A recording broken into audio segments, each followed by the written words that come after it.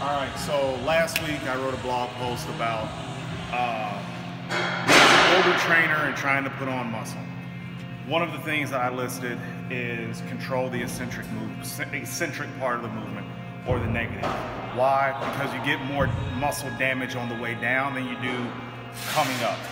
You're stronger going downward in a motion than you are on the concentric part of the movement.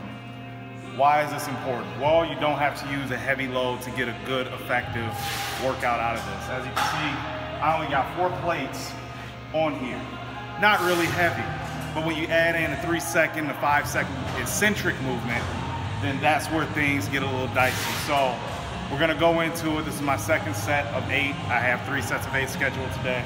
So we're gonna grind it out. You'll see what I'm talking about. You'll see that you don't necessarily have to use a heavy amount of weight once you get past 35, 36, 37.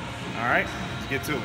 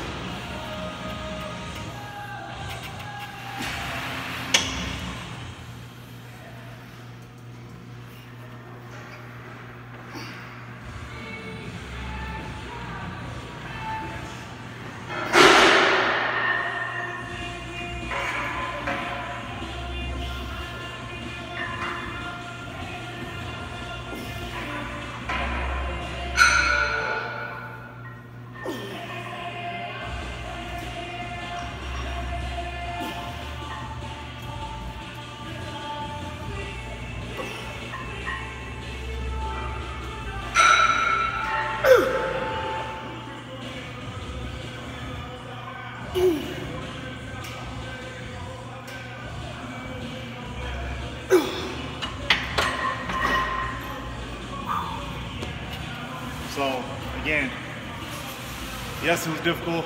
Yes, it was tough, but the load wasn't heavy. So you don't have to kill your body up with a lot of heavy weight to make improvement.